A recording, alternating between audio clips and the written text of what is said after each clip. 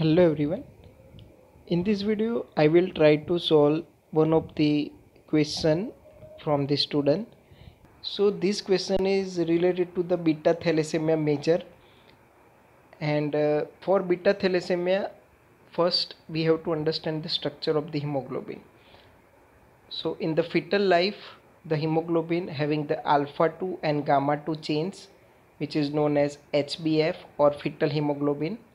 It is produced at around 6 weeks of pregnancy, and the level remains high after birth until the baby is roughly 2 to 4 months old. So that is the HbF or fetal hemoglobin. In the adult hemoglobin there are two types, HbA1 and HbA2.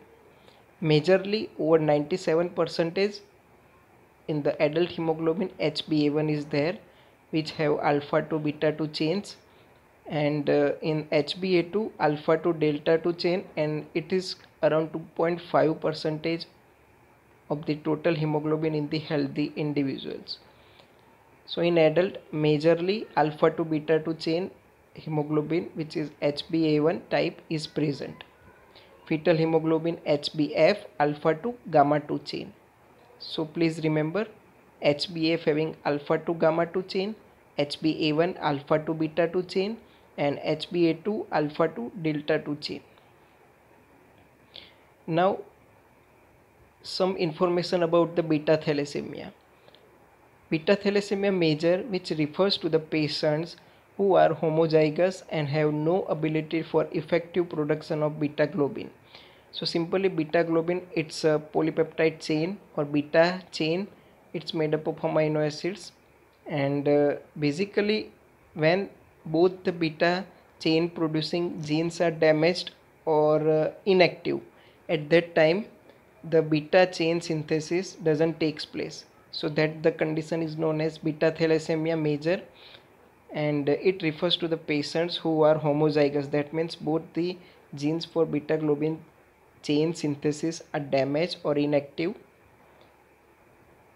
The disease also known as Cooley'S anemia. So please remember, if someone asks about Cooley'S anemia, then it is known as beta thalassemia major, and usually starts during the first year of life with profound transfusion dependent anemia, and hemoglobin is as low as 2.5 to 6 gram per dl. Now which are the things happening inside the beta thalassemia major? Hepatosplenomegaly, complications of iron overload and skeletal deformities due to bone marrow expansion, endocrinopathies, particularly hypogonadism, are frequent complications as the result of chronic anemia and iron overload.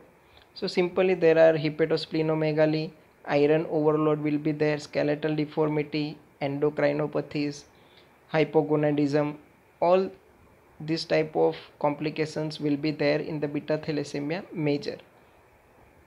Now one of the characteristic features of beta thalassemia major, which is also known as beta 0 thalassemia, is elevated levels of fetal hemoglobin HbF. The proportion of HbA2 to HbA is also elevated. That means HbF, remember the HbF, the structure of HbF alpha to gamma 2 chain, and structure of HbA2 alpha to delta 2 chain. Here the beta thalassemia, that means beta chain synthesis doesn't takes place. It's a major, beta thalassemia major. So beta chain synthesis doesn't takes place in the patient. So the hemoglobin majorly they having the HbF fetal hemoglobin level, and secondly HbA2, both are elevated, but HbF is more elevated.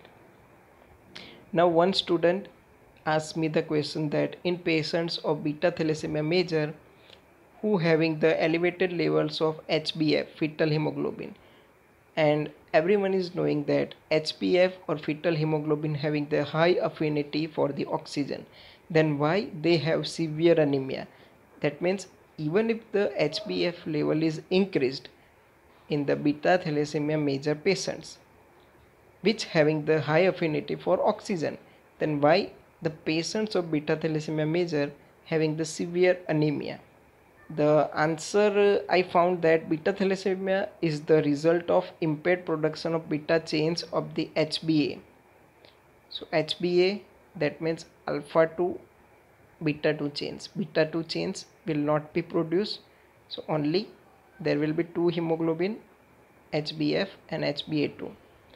Beta thalassemia is the result of impaired production of beta chains of HbA leading to excess alpha globin chains.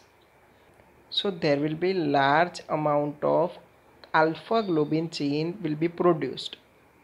So these excess alpha globin chains are unstable and precipitate in the erythrocytes. This will form Haynes bodies, which leads to the disruption of the cell membrane and hemolysis.